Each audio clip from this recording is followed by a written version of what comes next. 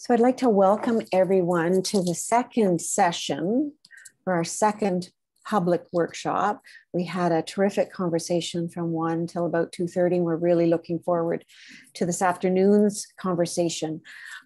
We're here to talk about the next round of thinking on downtown Markdale's community visioning exercise. My name is Donna Hind. I'm a partner at the Planning Partnership, and on the call is one of my business partners, Wai Ying. To Giorgio, she's going to wave her hand. And together, we're going to walk you through the evolution of the work that you saw and maybe read about in the online survey that was back from May. I'm going to ask everyone to mute themselves. And if you're calling in, you can mute your phone just so we don't get any background. So there we go. Just make sure everybody, and so just keep an eye on that if you're moving around and you have become unmuted. Also on the call are a couple of people from our steering committee. Maybe I'll just get Elizabeth and David to put and wave your hands. Elizabeth and David Sysom, you can just wave, who have a property just outside of Markdale. And also on our committee is Jim Harold, as well as, and I don't think Jim's on the call, as well as we have a great representatives from the municipality. So we've been working hard with our steering committee. We really value the opinion that they bring to the work that we've done because they have extensive professional background in urban design and architecture and urban geography. And so it's really been a great contribution to the thinking. So thank you, Elizabeth and David. So here we go. We will start with telling you a little bit about our work program. And I am going to stop a couple of times during the presentation. The last session, I waited to the end. I'm going to make a couple of pauses along the way. So our work program, we're working within 3 phases, and we're here in the 3rd phase where we're presenting an emerging idea, emerging vision. We're right here at the preferred plan here on July the 6th, and we're aiming to go to council with a presentation summarizing everything we've heard on July the 21st, and we follow very quickly with a report that I'll come back to at the end. We're focusing on the municipally owned properties. That there are these properties outlined in red on your screen. Toronto Street right down the middle of the air photo, and Main Street across on the east-west axis. These are the 2 properties that we're focusing on, but you're going to see some of the work. We've dipped our toes beyond the red boundaries, and we'll share some ideas. So those red properties, the municipally owned properties, we're showing you now within the context of all of Markdale. Yellow circles is a 5-minute walk to the intersection, a 10-minute or so walk to the intersection. So all of Markdale is within easy walking distance. And within the outer circle, you'll see an overlay of the residential development plan that's just south of the school, that has new single detached housing largely. The municipal building down at the bottom of the image, the future hospital site, grocery, Tim Hortons down here at the south end, just to get you oriented. Chapman's up at the northwest corner of the air photo. When we met in May, we showed a bunch of maps that we wanted to share some observations about existing conditions. And one of those existing conditions was the location of municipal parks and other open spaces. And this is really important because in the plan that Wai Ying's going to walk you through, we try really hard to make connections to some of those important public spaces like the school, King Edward Park, the arena. We also looked at the locations of all private and public parking that was off street and on street. And we come to a tally of around 130 spaces. We're going to share a snapshot of some of the results from the parking survey that the municipality has completed. So you can see lots of options for parking in and around the sites that we're focusing on.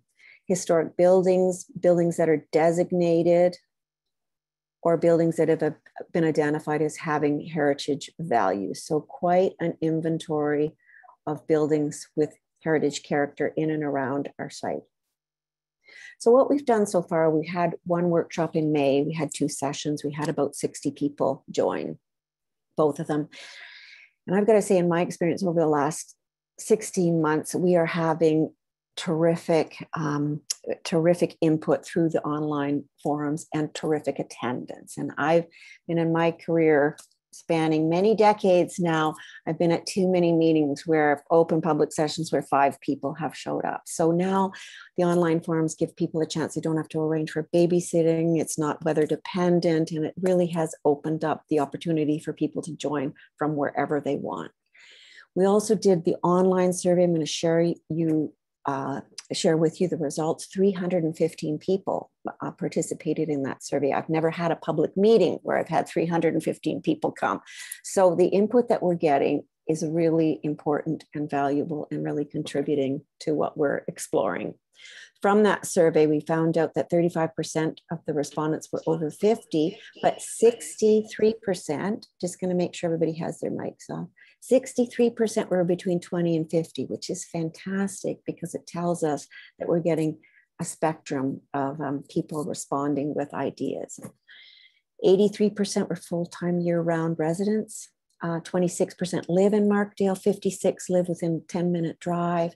75% of the respondents come to Markdale to visit a business, and over 50% are coming to Markdale at least a couple of times a week. So that's really great insight for us. The municipality did a great job distributing these posters on the side of the screen around town to make sure that people were directed to the survey. Are you hearing music in the background, Ryan? Can you hear the music? No. I'm hearing it, but I was muted, so it's not me. No, I'm thinking it's me. Sorry, I'm going to close this window. Okay. At the last workshop, the May workshop, we asked a couple of questions, and I wanted to share the responses that we got, the summary of what we heard. We asked, from your perspective, what are the ingredients of a successful, healthy, thriving town center? We asked people to give us some examples, and in gold bar on the side are the communities that people on the calls said were great examples of thriving, successful, healthy communities. It may not be ones that you share that opinion, but they are what people shared with us. We asked people what the ingredients were, and then down the list on the left is just a snapshot of all the great ideas people said: interactive public art, trees and green space, community space, a stage, having a destination, having experiences. We really got a full spectrum of ingredients from people. Then we said, tell us the single biggest opportunity for change and the single biggest obstacle for change. So down the left, under the positive sign, are the opportunities: housing, housing, housing. I can't emphasize enough how many times people have said housing is required. And that is even within the context of knowing the big residential development that's planned and under construction south of the high school, or south of the school, Beavercrest School. So even within that context of that type of housing, people are saying a broader range of housing, more options for housing, more affordable housing. People that move the library downtown, again, have trees and green space. Give us a new location for the Pennywise shop. Think about art in the landscape. So lots of ideas. The favorite one that I pointed out in the previous session was the biggest opportunity, right at the bottom of the page: people who want change. The biggest obstacle to change: people who don't want change. And I thought that was a really insightful comment that was made by one of the workshop participants. Then we showed the concept on May 6th, where it was at that stage, and we had lots of comments about it. I've summarized them on the left side of the page. Avoid solid walls, think of other locations for the beer store. Can the Civic Square be moved to the west? So I wanted to have a summary of all of that. In the gold was some of Wai-Ying's responses to some of the comments, and Wai-Ying's going to walk you through a really careful explanation of how we got to where we got. In terms of the survey, we asked for some indication of support for the 3 plans. The first plan was the framework plan, the overall framework plan. Wai-Ying's going to remind everybody what that was. 92% of the survey respondents gave it 3 stars or more. We asked for the focused in plan of just the municipally owned properties. 79% of the respondents gave that 3 stars or more. And then the one that looked just a bit beyond the municipal properties, but not the full Markdale, and 80% of the respondents gave that plan 3 stars or more. We asked people what is needed to revitalize Markdale. We gave a menu, a list of 8 different things, and the 3 that were the highest ranked was mix of shops and services, more housing options, and getting more people living downtown. So that just reiterates how often we're hearing more housing, more housing. Then we, in the survey, we gave images, snapshots from the content of the workshop summary or the workshop presentation from May. We wanted to get an indication of broader community support or lack of support. We had a simple question, thumbs up, thumbs down. Do you agree with this general direction? So things like framing the street, top left corner, almost 70%. Variety of housing, 67%. I'm giving you the thumbs up. Streetscaping, almost 80%. Framing public space with buildings and uses and eyes on the space, 84%. Having a village square, 87% agreed with that. Changing the look and feel of Toronto Street. And I will get Wai-Ying when she presents this to talk about some other communities we've worked in that have that caliber of road through them and what they're doing. Having active ground floor uses, 94%. Having a downtown focus, 90%. Improving wayfinding and signage, 73%. Sense of place year round.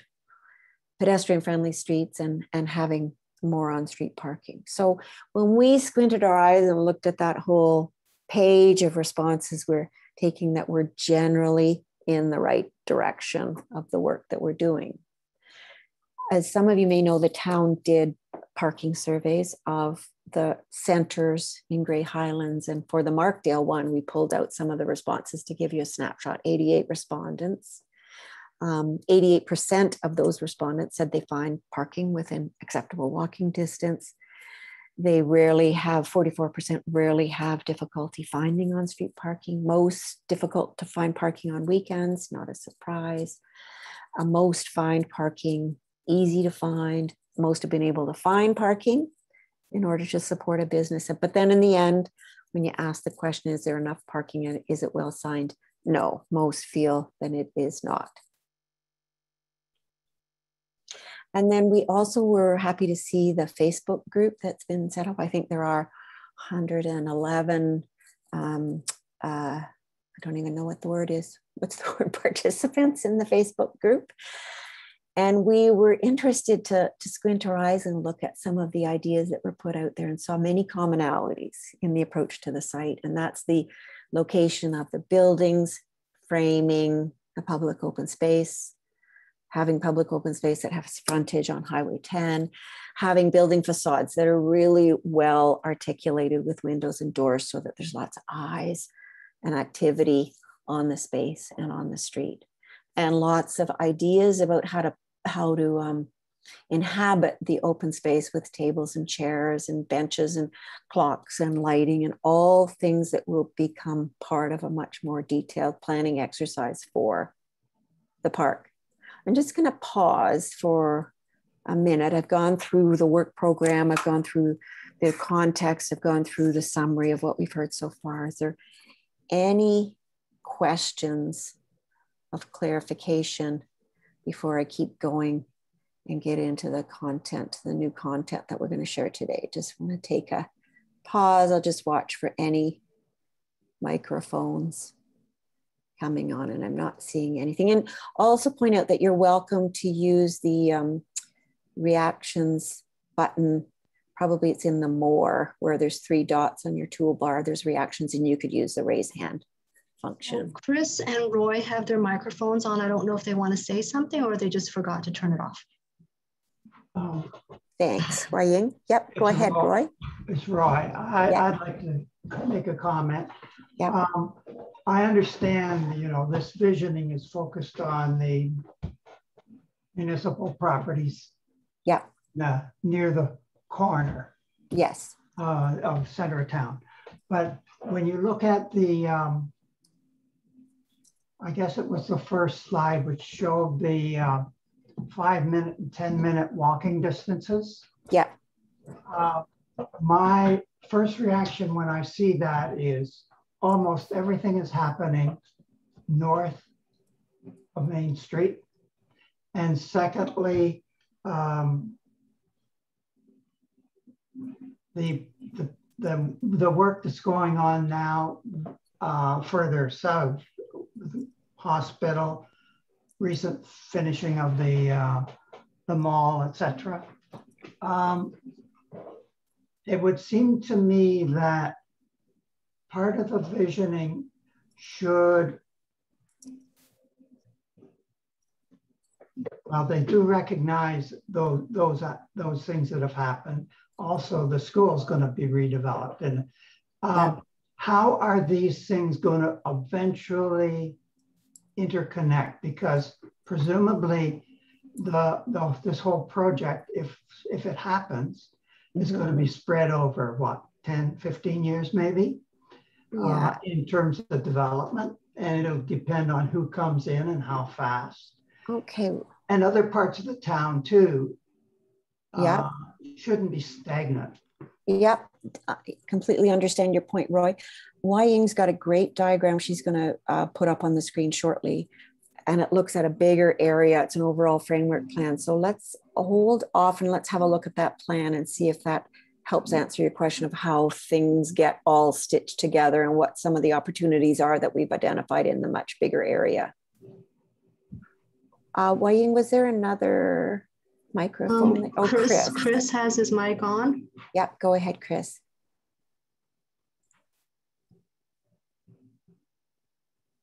Well, maybe not. Okay. Okay. And then, okay, so let me keep going. I'm going to introduce this and then hand it over to Wai Ying. When we talked in May, we laid the foundation for some of the work that we presented back in May. And we said the foundational principles were, we were striving for a mix of uses and a mix of types of housing. We were striving to have a magnet for people, to create a destination and attraction, to make it all walkable, to do what we could to highlight and demonstrate the rural agricultural heritage character of this area, to plan for a beautiful green space, gathering space, and then to make sure development as it's planned and located is done so that it's compatible with the existing uses.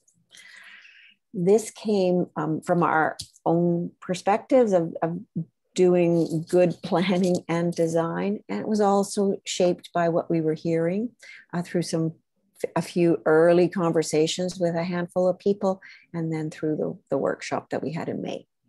So with that, I'm going to, Wai Ying, ask you to talk about the framework plan. And Roy, this is the drawing, this is the plan that I was making reference to. Yeah, so Roy, you may be familiar with this if you were, I believe you were at the last session. So we presented this diagram in the first workshop sessions. And it was really meant to illustrate, in part, the importance of the downtown as the center of the central core of the community. The other thing that this diagram is trying to do is illustrate where the downtown sits within that broader context, but also in relation to all of the wonderful things and systems that are surrounding the community, like the natural features, like the existing rail trail, and its relationship to the main crossroads. It's a diagram that sets the sort of broad, high-level physical structure for how, as you mentioned, the development of the community might sort of pan out. What it's showing to your point about the development that's happening to the south of the downtown. So you can, I don't know if you can see on here, but we've underlaid the subdivision plan that's next to the grocery store to the south. We've underlaid the under construction hospital site behind the municipal building. And we've added, I don't know if Donna, you want to point out the two townhouse development blocks north of Main Street in the northeast quadrant. So all of those things that are designed, approved, probably in different phases of construction are highlighted in here. And to the extent possible, this framework plan does very much set the tone for how they fit in. So you can see the orange lines in that grid pattern are connecting existing roads and existing stub roads to a future extended grid of, whether they're streets or pathways or trails. It's an extended future grid of how people and cars move around and circulate through the community. So that ties all the different pieces together in the orange lines. In addition to that, what we're showing also is highlighted in the green lines, a much stronger special connection where we see that there is merit in making a connection stronger, either through the design, the provision of like double sidewalks or wider sidewalks. These are even more important connections as they actually connect natural features across the entire community. So there's two levels of connections that we're suggesting as a structuring element for future development. So in the north, you'll see too that where there are currently farm fields, vacant lands, when development of these lands were ever to occur at some point in the future, the grid system and those connections to the existing community as well as to the surrounding green space, that grid system would be the structuring foundation for how those communities would be built out. So we're showing as well, just on a last point, the downtown you can clearly see highlighted in the pink. And then the two crossroads highlighted in the dark, bright red lines, Toronto and Main Streets, that are bookended by the circles identified as these important gateway locations, the thresholds for how you enter, approach, and arrive in the community. And these are special places where we imagine, whether it's the green space or whether it's a building or whether it's a landscape or a streetscape or municipal signage, it's the welcome mat to the community. So that's essentially the structure. And in conjunction with those 6 principles that Donna highlighted, it's the structure that our options have been based on.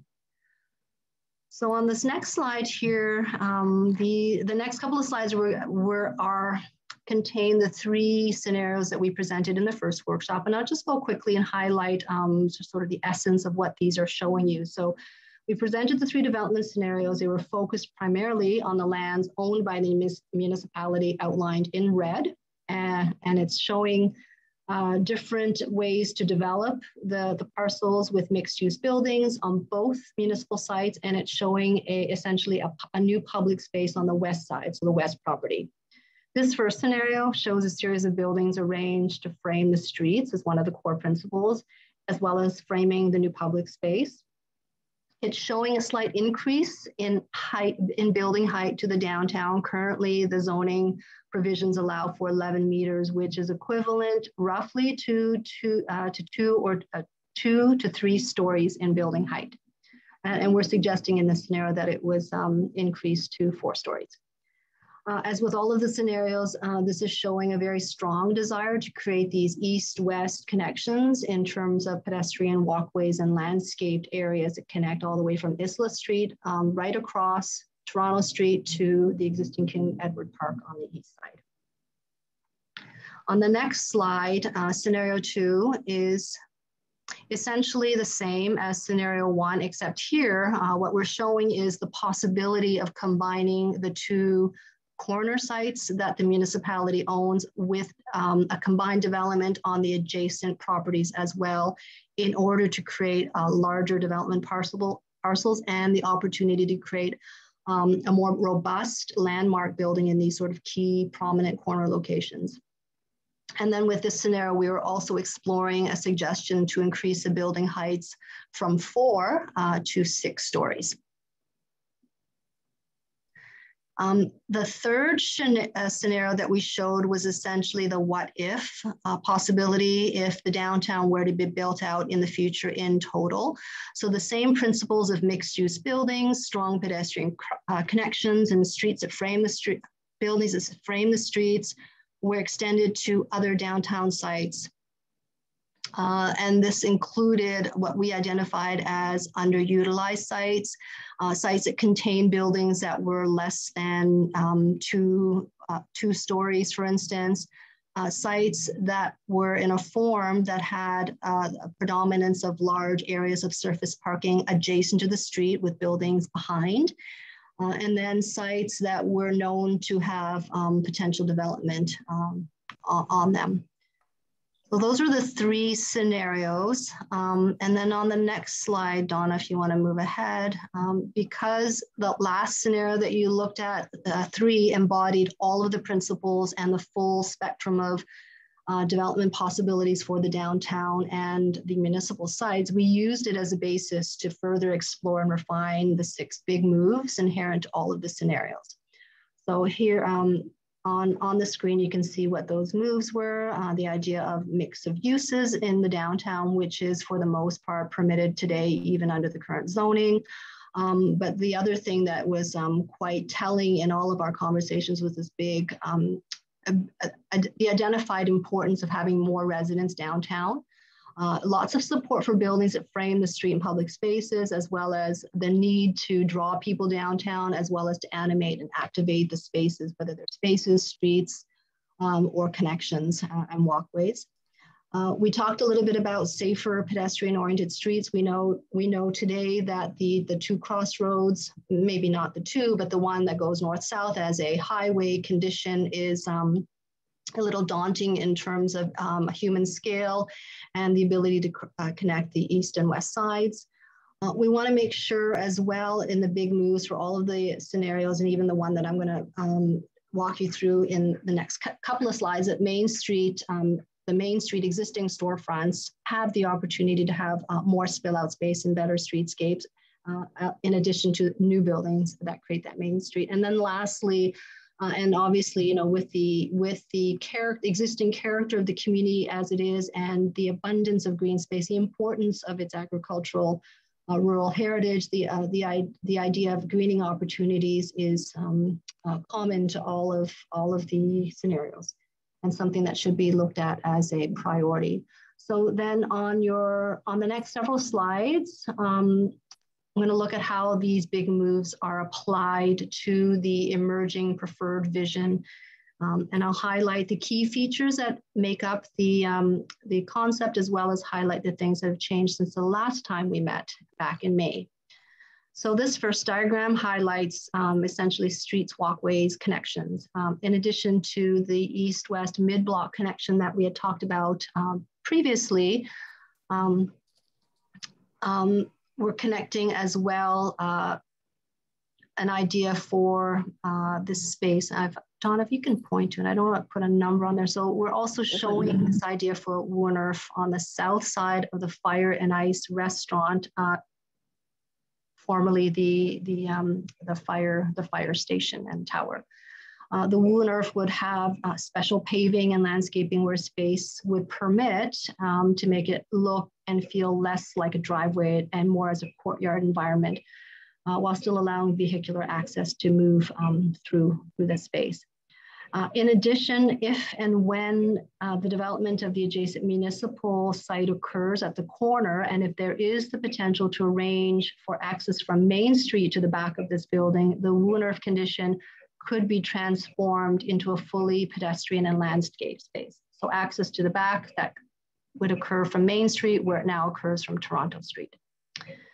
In addition to these, the diagram's also showing you Toronto Street reimagined with bump outs and lay-by parking. We know that existing lay-by parking does occur on certain parts of Toronto Street. What we want to try to do here is reduce the appearance of the travel lanes, create more space for street trees and landscaping and the greening opportunities that I mentioned. And we would imagine a fully tree-lined, more pedestrian, human-scaled street all the way from the south of Main Street to Cavan at the north end. And lastly, the other thing that this is showing is a pedestrian crossing at the mid-block connection that connects from Isla to the park, and that goes right across Toronto Street. And here we're really hoping by that a combination of bump outs on either side of the street along with special pavement markings, not only within the traveled portion of the roadway, but as well as above curb where people are walking on the sidewalk, and signage. A combination of these things will help to create that more direct connection, safer connection, and really bring down the scale of the street as it is today. On the next slide, I'm going to look at Main Street. So for these same reasons of slowing traffic down, making it more human-scaled, a street environment, downtown environment, similar bump outs and pavement treatments are suggested along existing Main Street. Here, we know that the existing buildings are located in many locations very close to the street edge. So we're kind of limited in terms of the amount of space for street trees. However, with the bump outs, and if we could make the bump outs a little bit longer, we would create more space for the trees. And we heard in the previous session about, trees and blocking signage. We would have to, in this instance, have trees and select trees that would be either higher branching, columnar in form, have more lacy, permeable foliage. So there are ways to select tree species that would give you that greenery and give you that identity and character along the street without impacting too much on the signage of those storefronts. For the existing buildings on Main Street, we're recommending that a set of guidelines would help to really coordinate improvements as they occur. The guidelines would address fairly typical elements found in community improvement plan. These things are listed on the right-hand side of the slide, and I'm not going to go through them in detail, but you can see that it covers everything from design to signage to colors and materials. And it's really important for new development to consider as well when we talk about spill out area for businesses, that we consider where redevelopment occurs, setbacks that might be different from what's there. We know that it's important to maintain a street wall for consistency, but we want to entertain the idea that slight increases to building setbacks would not be entirely, it wouldn't detract from the street wall significantly, but it would provide significant space or additional space to the existing sidewalk to do all those things that we talked about, like furniture and trees and enhanced streetscaping, as well as what I've put in here, public art. Next slide. Go. Yeah, buildings and uses. So in terms of buildings and uses, we presented scenarios that included for mixed use buildings along Toronto and Main Streets. The mixed use buildings provide the opportunity, obviously, for non-residential uses in the ground floor, and they provide the opportunity to potentially add to the retail environment of the downtown without taking away from it. So that's the potential is there. However, we do appreciate that the vitality of the existing downtown may be enhanced by other uses as well that may not necessarily be retail commercial. So all of the buildings that are shown with a dark red colored base around them can accommodate a variety of different uses. And these are listed on the right-hand side. So everything from community uses to makerspace and artist space. We heard about galleries and a welcome center for the downtown, as well as what we heard a couple of times about the ice cream museum. So those are all things that could fit nicely into the bases of all of those buildings and also provide animation and active uses at the street and park level. We heard from the community that having more people living downtown was really important. Actually, not only important, but essential to the life of downtown. So based on that direction, and based on all of the colored buildings that you see on the slide, we did a very high level, quick quantification of what that means in terms of residents. So this is all listed on the right-hand side, but I'll let you know how we came about these numbers. So assuming that there is a range of 2 to 3 story buildings of primarily residential uses around the edge of this drawing, and then transitioning to a general 4 to 6 story mixed use building format concentrated along Toronto Street and at corners, we estimated that this vision that you see in front of you would generate 2,000 to 3,000 square meters of non-residential space. So the whole list of things that I talked about could be accommodated in these 2,000 to 3,000 square meters. And then it would also generate approximately 150 to 200 residential units in those brown colored boxes that are all residential, as well as in the orange and darker brown boxes representing buildings above the ground floor of those mixed use buildings. And that was based on a general unit size of about 90 square meters, which I think represents a 1 to 2 bedroom scenario. With this scenario as well, we didn't forget about parking because we heard a lot about that in the last time we met. So a combination of parking options are recommended as well to go along with this. We're suggesting that it include at-grade parking located generally behind buildings, so they're away from public view, but still accessible on some of the larger sites. We're suggesting that lay-by parking that already exists and on-street parking along all of the streets be located within and expanded to all the areas within that 10-minute walking radius of the center. We're suggesting as well that structured parking above and below grade, depending on the size of the development site, access and economic feasibility still be on the table as one of the tools or one of the options to support potential future development. And then of course, the last thing that we looked at as well was that there are existing parking sites within the downtown, King Edward Park as an example, where if it were to be re-evaluated, redesigned, perhaps there could be some parking or more efficiency gained from sort of a rearrangement of the parking on those existing sites. So there's 4 places where we would rely upon as a combination of parking options to support that scenario. Oh, sorry. That's okay. Sorry, I want to go to this one. There you go. Yeah, so this slide is showing you some examples of what these buildings could look like, ranging from the 4 to 6 story form with active uses at grade, opening out, spilling onto streets with glass windows, shop fronts, front doors, and then of course the example showing how it would be, how these buildings could really help to animate and frame a new urban square. This one's okay.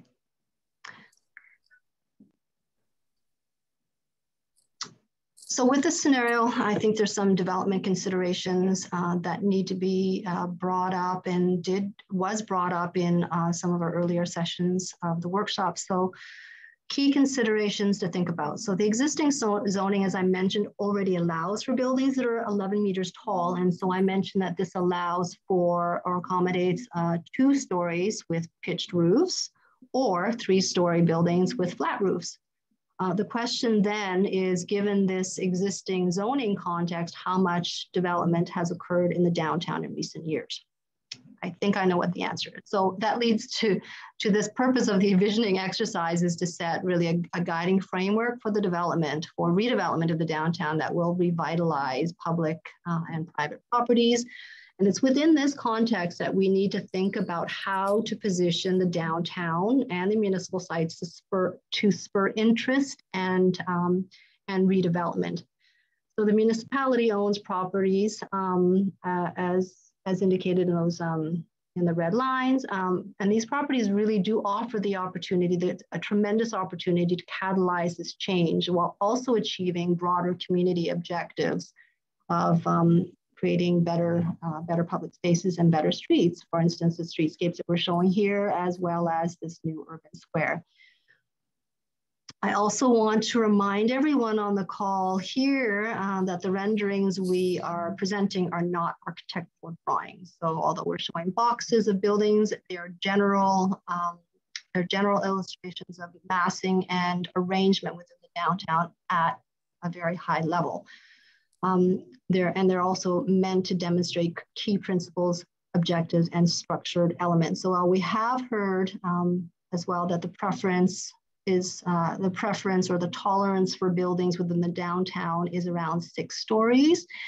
And that is what we have depicted. We know that the industry's general tolerance hovers around the 8-story mark. And this is because where the 8 stories happens, it's kind of the tipping point where surface parking starts to move into structures and free up at-grade space for other things such as parks and beautiful streetscapes. So these elements are really important to remember as we move along. And I think it's important to think about these other benefits, the public spaces and the public streets, in addition to the buildings themselves, as they add to, in combination, as they add to the vitality and character, and ultimately the success of the downtown.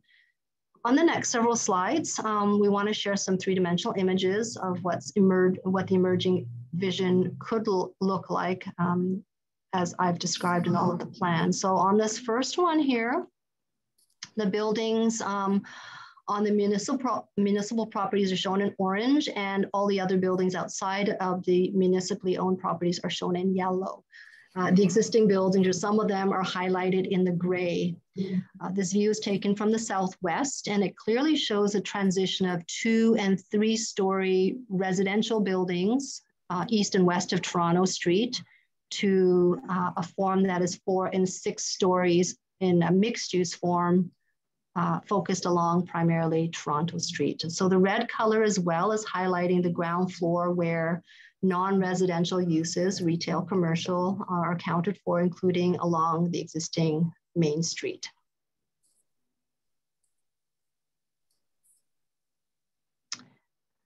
This next view is taken from the southeast and gives you a very clear view of the new public space, public square that has a very strong presence and visibility along the primary street frontage, being Toronto Street.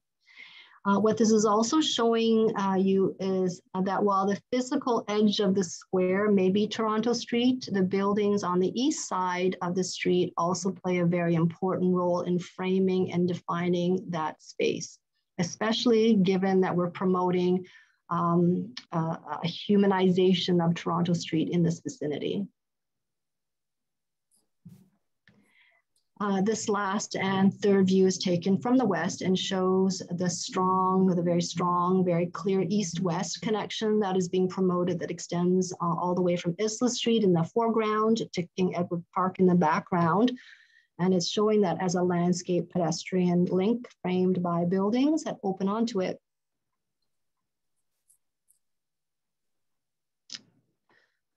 In terms of the urban square itself, some of the feedback that we received related to its location and size, and I wanted to provide some further information on that. So there was a suggestion that it be moved inboard to the site. And there was another suggestion that perhaps the urban square that we're showing is a little bit too small.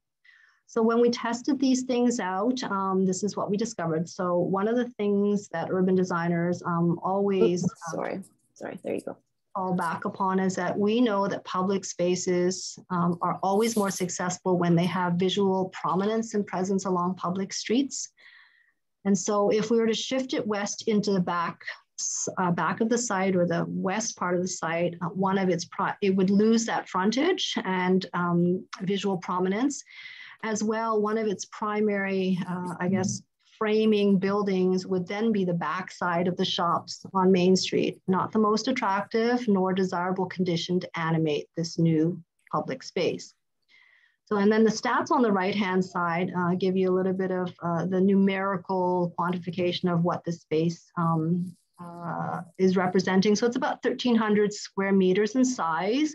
It has 55 meters of street frontage on Toronto Street. So in newly imagined Toronto Street. So not frontage on a highway condition, but frontage on a beautiful pedestrian scale streetscape. And then if we were to look at that size and, guesstimate how many people it could accommodate for gathering and just informal activities, we're looking at about 130 to 250 persons, either seated or standing. In this scenario, we're showing a combination of hard paved space, like a plaza, that relates to the active uses for the buildings surrounding it. So spill out areas for patios and chairs and seating. and events and gatherings. And then we're also showing that part of this urban square would be green. It would be soft-scaped with trees and a very traditional lawn that you can just sort of hang out on. What we're also showing here is that the southern edge of this urban space, it continues to be an access off of Toronto Street to the building behind. So cars can access all the rear sides of the buildings, but it's designed as a Woonharf condition. So the pavement that is identified for the square extends all the way south to the face of that new future building so that it looks seamless and it feels like one plaza, but continues to allow vehicular access. For reference, I just wanted to point out in terms of the size, there was mention that the park, this new urban square, is too small. What we did was we looked at some other sites that some of you might be familiar with. So to start off with, the existing corner site where the temporary public space park is located, it's about 3 times smaller than what we're proposing here.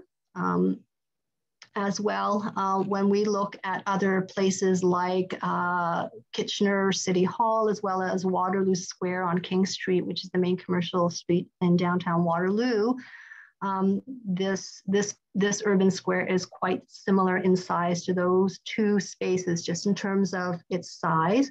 And then the other thing is that it's actually larger than one of these spaces that urban designers love to reference as a beautiful, successful space in a downtown commercial core, and that's the one in Oakville, which only measures, in comparison, 1,000 square meters. So the picture on the upper left corner shows you what that space looks like in Oakville. And then lastly, on the next several pages, slides, these are the renderings that we had showed in the first workshop, the first one being a view from the intersection looking at the corner and imagining what that would look like in this ultimate vision with a new building that anchors, or a new landmark building that anchors the corner, and then that public space beyond, and then framed by another building to the north. View from Toronto Street looking at the existing parking lot, and then what it could be once reimagined as a pedestrian muse that connects the buildings and creates that mid-block connection. That's fine, you can go next one. And this is a new image that we've added, and it really deals with the conversation we had last about the Woonharf along the south side of the Fire and Ice Hotel, and reimagining it as a Woonharf that would allow vehicular access, or ultimately as a complete, entirely pedestrian space with special paving, spill out area, and landscaping. So I'm going to come back to this in just a minute, but just to wrap up the other work that the municipality is doing, Wai-Ying. So while the visioning exercise is focused on the possibilities for the downtown, the municipality is also undertaking other work that may be informed by some of these outcomes. So for instance, under the official plan, the municipality, which is going through a review right now, the municipality may choose to enhance their existing policies for urban design guidelines, urban centers, as well as a downtown, with language to address the desired character, form, scale, aesthetics of the downtown. So that might be added to the official plan, depending on what comes out of this final report. And then similarly, any updates to the provisions within the zoning bylaw, which is also going through a review currently, could provide another level of specificity to development form and scale in the downtown that will help to achieve the desired character and aesthetics. And so one of the things I wanted to point out in the current zoning bylaw is that there's an institutional use on the hospital site, and we're in this scenario reimagining those lands to be transformed into a residential use. So that's something that will probably be looked at in that work. So there's lots of things going on outside of this vision that complement and support what is happening here. And then just in terms of our next steps, and then I'm going to open it up for a conversation. We're aiming for a council presentation on the 21st. We are starting to prepare a report that summarizes the process, the plan, key guidelines, and it is to direct requests for interest from the private sector to think about redeveloping these properties. So this is not, we're not doing anything sneaky or underhanded. This is absolutely the intent of the exercise, to figure out the developability of this property. All information is going to be posted to the project webpage like we always have done. And then any comments that you have can be shared directly to the ECDev at greyhighlands.ca. I'm going to leave this image up on the screen for us to reference for questions of clarification or comments that you have. And I'm going to go down through my list. I'm going to make sure I give everyone on the call an opportunity to turn your mic on and share any thoughts, comments that you have on the plan. I'm going to go down through my list as I have you organized. And I'm not going to be calling on members of our steering committee or staff or counselors who are here to listen. They were here at the previous session as well. So first on my list, I have Chris. And if you don't want to share any thoughts, I just will assume I'll watch out for mics turning on. And if they don't turn on, I'll go on. And then next on my list is Heather. And then after Heather, I have John. So Heather, I'll keep an eye out for your mic coming on.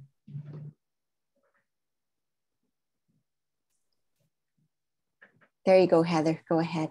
Yeah. I'm just looking at this and it's absolutely gorgeous. And then I transpose myself to the corner of Toronto and Maine. Yeah.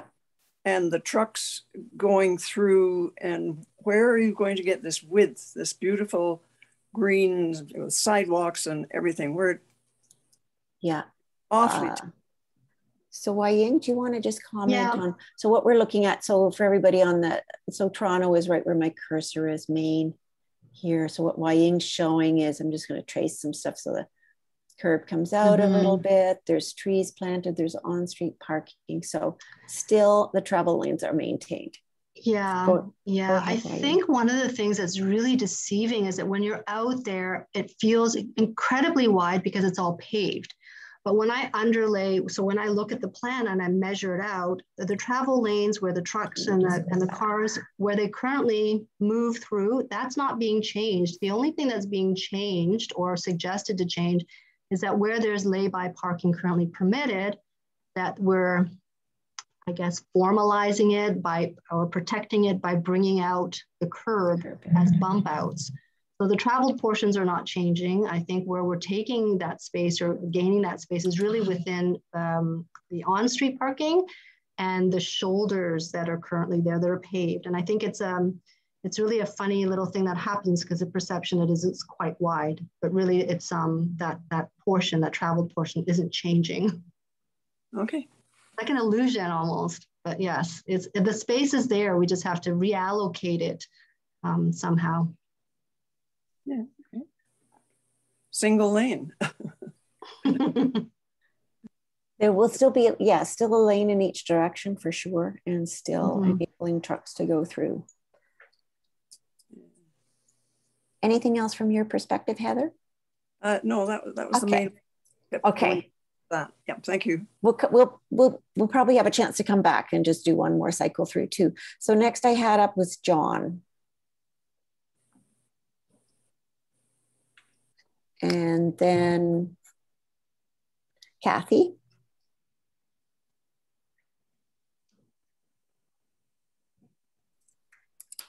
And then Marty.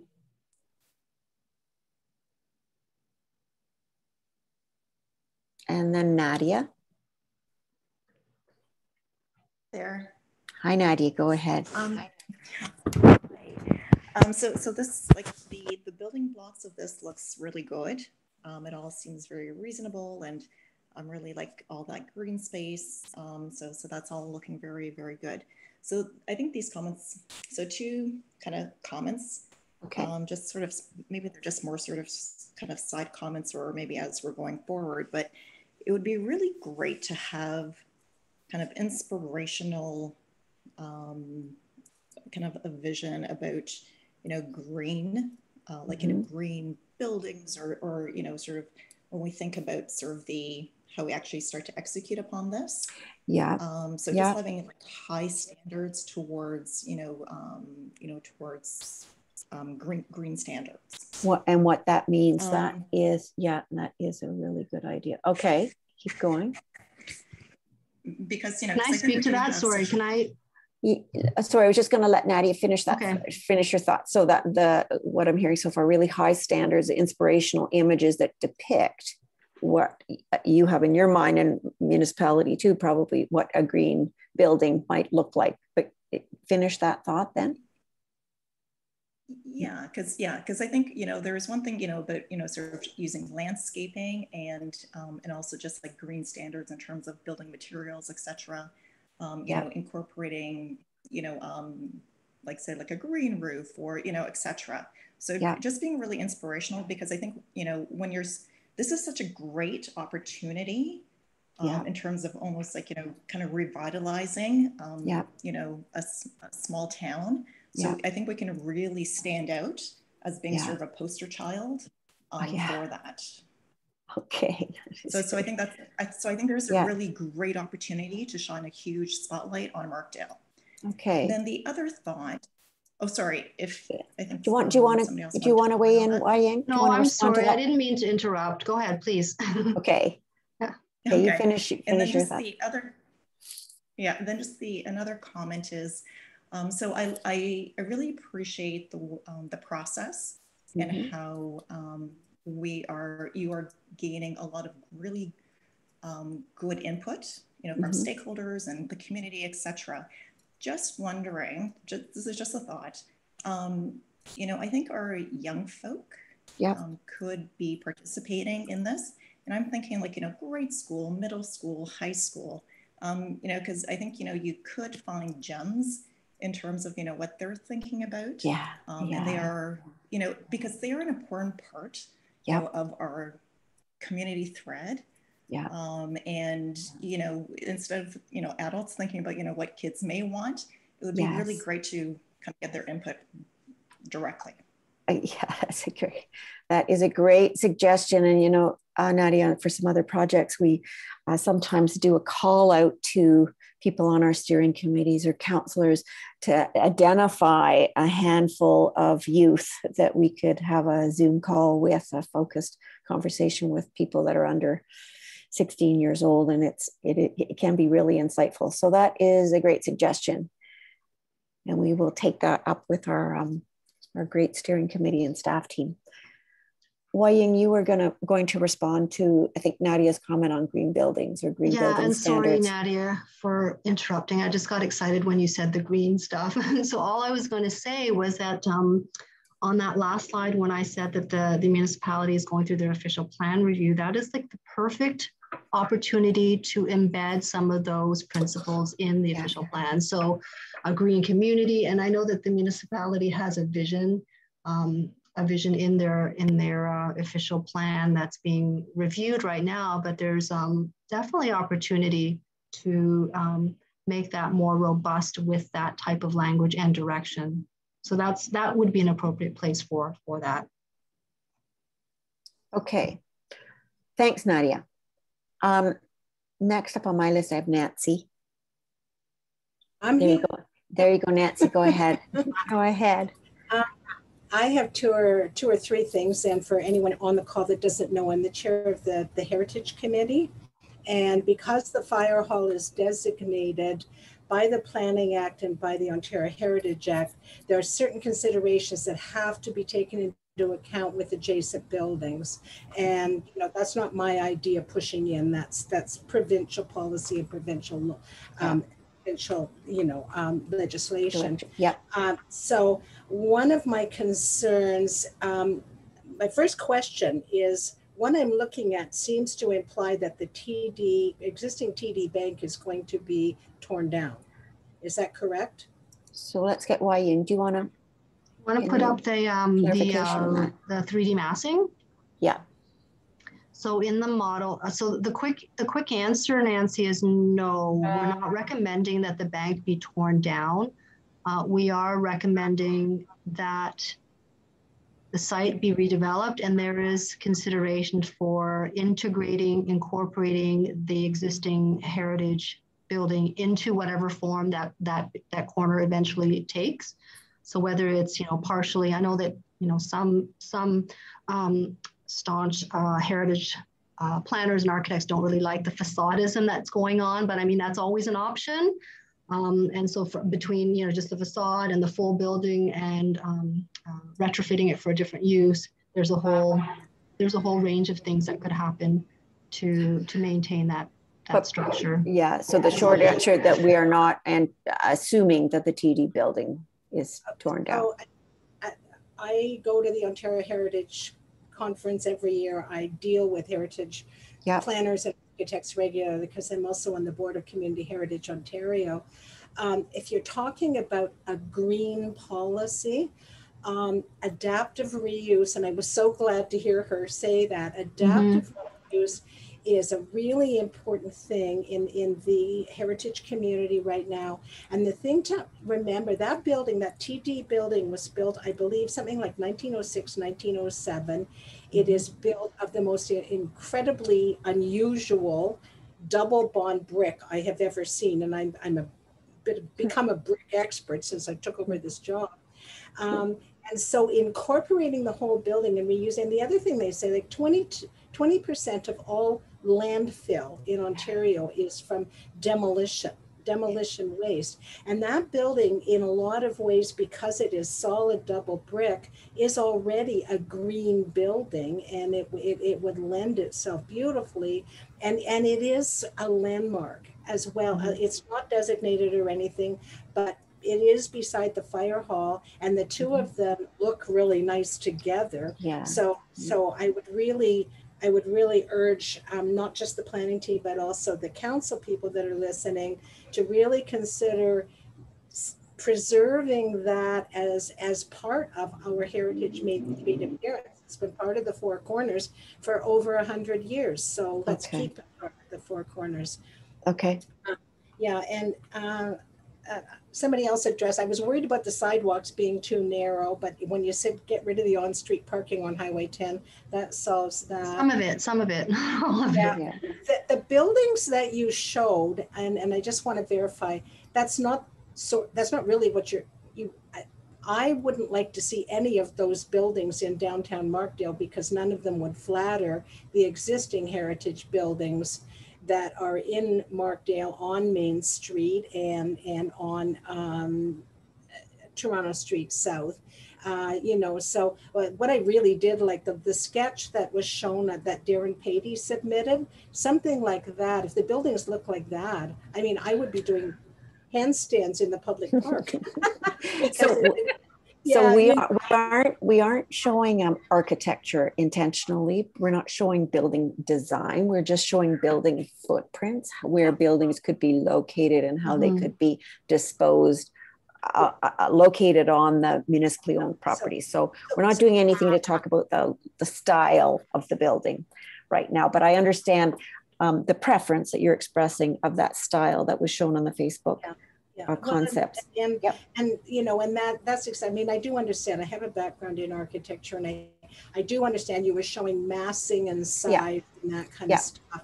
I just got two more quick. The one point about the fire hall, when you started saying 6 and 8 story buildings, one of the fire hall's designated attributes is that it is a landmark visible as you approach Markdale in all 4 directions. And so that needs to sort of be maintained. And I don't see any problem with that, with anything that's going on the west side of Toronto Street.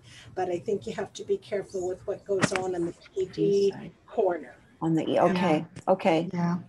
And I want to give a shout out to the last person that spoke, because green roofs with gardens on them and all that sort of stuff, that is a fabulous idea. And they've proven it doesn't just start out being good. You reduce all your need for air conditioning, your need for heating, and you've got a place to grow vegetables. And it can be a community garden for the apartment people. So there's just an awful lot of good stuff about that. I'm going to get off because I know people want to talk, but thank you for letting me have great. Say. Okay, thanks, you, Nancy. That's great. Those are some great thoughts. Roy, you're next up, and then I have Stuart. So you go ahead, Roy. Okay. I was listening to the session that occurred earlier today. Yep. And quite a bit of discussion about parking. Yep. And the amount of parking needed. What's going through my mind now is my experience driving into Markdale and parking in the winter time. Basically, after a storm, there's many days when the amount of parking available is significantly reduced. Mm-hmm. And as the driver gets out of the car and tries to get to the sidewalk, they can be walking between 4 and 18 inches of slush sometimes. Yes. So the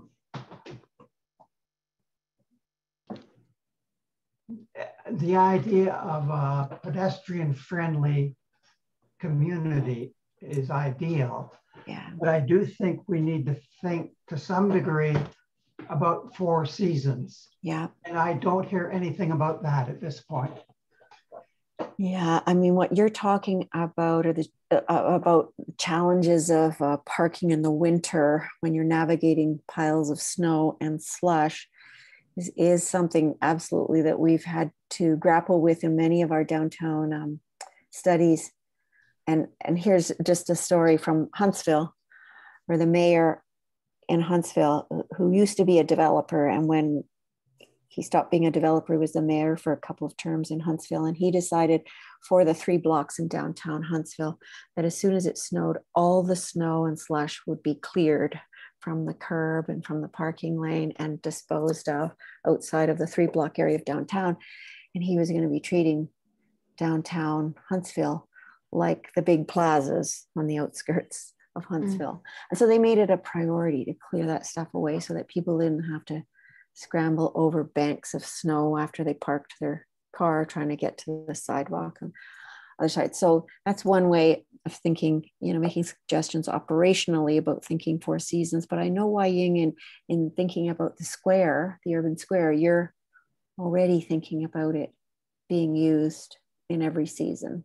Mm-hmm. Well, ideally, yes. I mean, some of the challenges with the weather,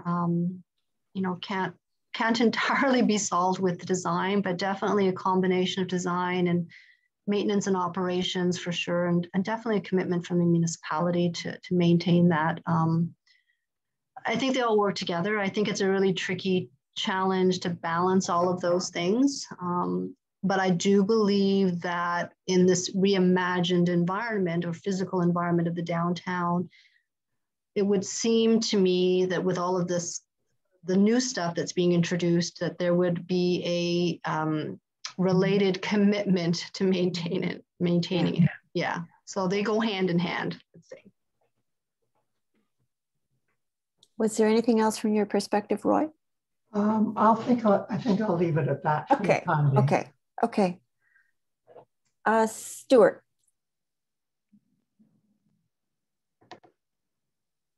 Hi. There you go, Stuart. Yep, go ahead.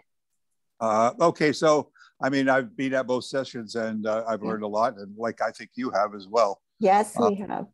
And I'm liking what I'm hearing. I do feel that the downtown square concept that Darren Patey brought forth is something worth considering, and because you could make some very interesting concepts at the corner there. And we also, as the Chamber of Commerce, we do have some money that we'd like to put an F.T. Hill Memorial there at the corner, if possible. Okay. Yeah. So Darren has some designs that he may post to Facebook. It doesn't, I think everybody agrees that we need something downtown, a gathering place, whether it's there or up there, doesn't really matter yet. Will condos be built or versus rental apartments? All those things need to be, evolved. Yeah. I think we all agree on the three principles. I don't like to see buildings too close to the to the roadway, I'm not sure how wide the current sidewalk is, but let's say it's on Toronto Street North, maybe it's 6 feet. I think the sidewalk on Main Street is twice that size. So I'd like to at least see a 12-foot or, sidewalk where you can have outdoor cafes, etc. Yeah. Okay. Whether they're back on the plaza. I don't like to creep the buildings right out onto the, it gives me claustrophobia. Right, the curb. Yeah. What and do you? It's a tunnel effect. Yeah. I do like what Nadia said. I think that's a given that we explore green roofs. The municipality, we talked about that for years. So it's a matter of, making sure that a developer coming into town, and it would be an exciting time for a developer to look at the town because there's so many things that are happening. Yes, for sure. Whether it be terrace gardens, etc. I know as I mentioned before, my son lives in a condo in Waterloo that has terrace balconies up to the 6th floor, and then it narrows in and goes up. On the 6th floor is a nice swimming pool as well. So, I mean, all those things are all possible. Okay. I have an open mind right now. And again, I just reiterate that the community center at the Markdale Center needs to be included, because if you're going to have people living downtown, they got to have a place to have recreation as well. Yeah, so absolutely. If I move there, I would want to have it either in the building or closely accessible. Okay. So Wai-Ying, I just want to get your measurements. So let me just get like the width of the side from the curb to the building face, like right here where I put my yellow. I'm going to give you some numbers, but don't quote me on it. Okay.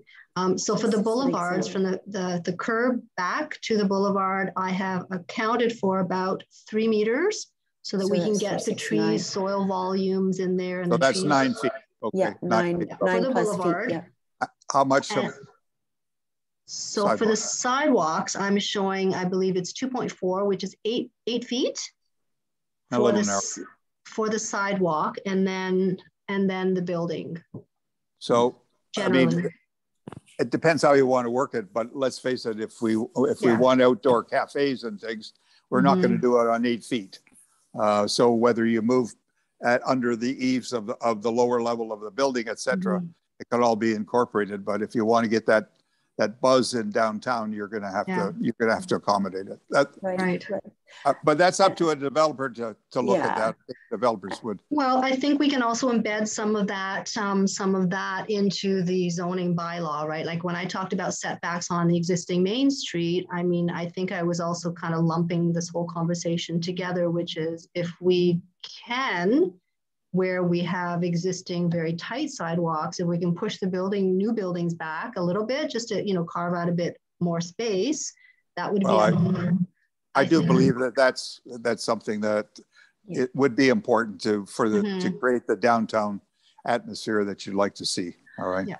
And where I just circled in yellow, I mean, that's an ideal location too, to have outdoor patio tables, cafe tables on the park, like well back from the street. So there's I don't disagree that that's possible. Lots of options. I do want to come back just because I know we heard this at the first session too, about the option of I'm just going to circle it so everybody knows where we're talking about, extending the green space down here. And it's really interesting that we've had that conversation. I know Darren has got that on his Facebook page, and Wai-Ying will remember that we absolutely explored that as one of our initial options that we were tossing around and sharing with our steering committee. And so I just want Wai-Ying just to weigh in, because we seriously considered green, and we had great conversations with our steering committee. Okay. So Wai-Ying, just for the people that are on this call, why we chose building over green at the corner. I think it's always a challenge because it's always building or green, right? And I think we're trying to achieve a multitude of objectives with all the different pieces of this plan. So here, I can specifically say that I think some of the thinking that went into this was, the desire to create a building landmark in a prominent location, consideration for the side of that existing building not being and no offense to the owner of that building either, the side of that building that's exposed not being sort of an ideal active edge was a consideration. The other thing globally that we were trying to do with this plan was that Toronto Street, as we all know, feels like a highway, looks like a highway, functions as a highway, sort of. And the whole point was to try to take all of that expansive paved area and try to bring it down into a human scale. So how do we do that? The tools within an urban designer's toolbox include creating a street wall to kind of bring that down in the vertical sense, providing the street, like the streetscape enhancements, narrowing the perception of the traveled lanes of the roadway where the cars are actually functioning. And that's a perception thing. It has nothing to do with making those lanes narrower. So all of those things, when we bring them together, are in our minds intended to humanize this stretch of Toronto Street, provide a landmark in that very prominent location that says, hey, this is downtown Markdale. I think tend to, and this is me maybe personally, I tend to think that when we have these parks that are meant to be little oases in downtowns, and people kind of pause, they gather, they meet, they chat. I always feel that I don't like to be exposed to a street, and I've heard this from other people too. I don't like to be exposed as to the traffic. Let's say a little bit is good, but when you feel like you have two street frontages with cars zipping by, it feels a little bit less pedestrian. It feels faster, as a faster space than a slower space. And we're trying to create that slow space by tucking it just behind that building. And then in doing so, we're able to develop a really fantastic building on the corner, and hopefully, through even an architectural competition, design something that's a landmark that does pay homage to what was there before. Yeah, and it's funny because everybody talks about that corner with respect to the FT Hill building. So the building contributed that, marking the identity of this four corner. It wasn't an open space that contributed to the identity of downtown. Well, there wasn't, if I may interrupt, and I understand completely what you're saying. I don't disagree with your analysis of that corner. In fact, there was a building that was designed many years ago, before we even bought that land, by Andrew Marchenko, which moved the building right out to the corner. So you've probably seen that design. It was posted to Facebook as well through the chamber. But so I don't have a problem. It's just, are we locked in? I mean, if a developer came and said, I wanted to do something, are we flexible in our thinking? That's all. Because either could work. The old FT Hill building was there. I don't disagree. So, and it's just, are we locked in? There are some options that Darren will probably post as well. Okay. Thanks. Okay. Tasha, you are last but not least on the list. You're first to join the meeting. Thank you. There you go. There you go. Yeah, again, I just want to say that the basic concepts of connectivity and greenness and so forth, you guys totally get it, and I'm really happy about that. I just have two comments. One regarding the fire hall that I think Nancy referred to as well. In the three-dimensional diagram, it seems to me that the poor old fire hall is really dwarfed and actually physically shadowed from the south by a 6-story building. So I don't know whether, maybe that particular one. Oh yeah, sure. Okay, I think that's anyway, I'm just thinking that maybe on that corner, the building should be limited so it's not dwarfing the fire hall or so much shadowing it, because that higher building would be to the south. And secondarily, with the fire hall, I was wondering if that building structure and or the municipal bylaws would allow a rooftop patio, because I know that this is a new term to me, this Woonerf. Yes, we didn't define that. We should have defined that. Yes. Yeah. If there is that passageway for traffic as well, then the patio space, the outdoor seating spacing, which we've all learned is very important in times like these. Yes. If there's any possibility for some of that being moved upstairs onto the roof.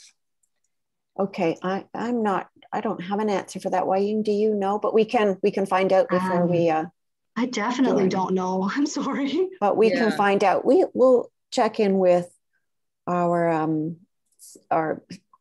staff team and see what we can find out. Okay. Thanks for that. Okay. Anything else from your the only other thing regarding accommodation, again, kudos for getting the message that having people living downtown in a diversity of accommodation options is really important, I think. But the one thing I haven't heard mentioned is that Markdale is the community on the edge of Beaver Valley, like #1 recreation space in this part of the county. And whether there's sufficient hotel or like very short-term accommodation available in this plan anywhere. Yeah, good point. And somebody in the previous session asked about that as well, with the orange buildings that are on the screen, or the brown ones. Could they be accommodation? Do you want to? Yeah, and I'm sorry, Donna, you did ask me and told me not to forget to mention it, and yet I forgot to mention it. So. Yes, absolutely. All of the buildings that you're seeing on the plan can accommodate a hotel-like function. I would say, like, having thought about this a little bit more since our last session, that the residential type buildings that you see on the left and right hand sides of the screen, so the east and west extremity of Main Street, are kind of ideal locations for their. Sorry, I didn't mean to do that. Or where this could occur, because they're not necessarily really active uses, but they do provide a wonderful transition from your residential neighborhoods to the true commercial retail downtown core. So those two. Yeah, blocks. And I think it's just such a perfect use. We can all think of the small towns and villages that we've visited and stayed in a small inn right in the middle of the village, and it's such a beautiful experience. So I think it's a great suggestion. Okay, good. Thank you, Tasha. Thanks so much. Again, kudos. It's really good to see this kind of forward thinking and with all the good design features that I would like to see. Thank you. Thanks for that. Thanks for reminding me. Donna, could it's Nancy Matthews again. Yep, there you go, Nancy. Yep. I have a question for Tasha, because I happen to know what's designated and what's not designated on the fire hall. When she talks about a raised cafe, which I think, or raised outdoor cafe, which I think is a dynamite idea. A rooftop. She's talking specifically about a rooftop patio. At the fire hall. Fire hall, or on the building to the south of it. That's what Tasha, do you want to just flip your? Nancy, the idea came to me when I was sitting waiting for my dog in the vet parking lot and looking at the bare roof of the fire hall shortly after the first visioning session for this. And I know, I believe one of the owners was there and was talking about she was there. The space confinement. Yeah, the confined space between for a drivable laneway between the fire hall and the building to the south. And I sit there looking at it and then thinking, well, it would be great if you just moved the patio up onto the roof. Top. And I can address that in a positive way. The south part of the fire hall, which has the addition to the fire hall, none of the features of it are designated. Now the entire original building, the tower, the bell tower, the bell itself, all of that is designated. And so when Chris did his renovations, we worked with him. That was all allowable. The only little bit of a concern I would have with putting that patio up there is that the present time, the current use for the second floor of the fire hall is an apartment, and the windows look out on that patio. So you wouldn't want your apartment windows. Oh yeah. However, having said that, what you could do that could maybe resolve it all the way around, if you want that to be a walkthrough, why couldn't it be a covered walk-through, like a carport kind of a thing? Just that something like a trellis, so the garden could be up there. There could be a plant buffer between the edge. It could spill over onto part of the existing roof. You'd have to put probably some kind of wheelchair accessibility from inside the fire hall, but it could spill over, and there could be a green buffer, like some plantation and stuff that would protect the privacy of the people in the apartment. And that could be like a triple win for everybody, and you wouldn't have to clear snow off that pathway in the winter as much. And maybe in sometime in the future, there will be other housing options, so the owners of Fire and Ice wouldn't have to provide an apartment for workers or for whoever. There'd be lots of other housing options in downtown Markdale. Because we have heard right now, from them. Not for workers, it's a rental apartment, downtown accommodation that's been, I believe, very successful for the people that are enjoying it. Yeah, for sure. And also because there aren't a lot of other choices is the point that I'm just trying to make. And so if there were other choices, the pressure might come off individuals providing that. There might be other choices for where to live. And increased demand for other uses. Yes, part of that, right? So yes, sorry, that's where I'm going with that. Anybody else have anything else they want to share? It's just coming up on 5:30. I'm happy to stay on. Quick question. Anybody else? Yep, go ahead, Stuart. Yep, that's you. And then Roy, I think you have your mic on too. Go ahead, Stuart. The county has a consultant that's been hired to evaluate the future of Grey Gables, and they're also going to build a 128-bed long-term care at the back of the current Grey Gables. So what do you do with the current Grey Gables? Do you repurpose it? Do you et cetera, et cetera? So there's some flexibility and maybe some great potential there.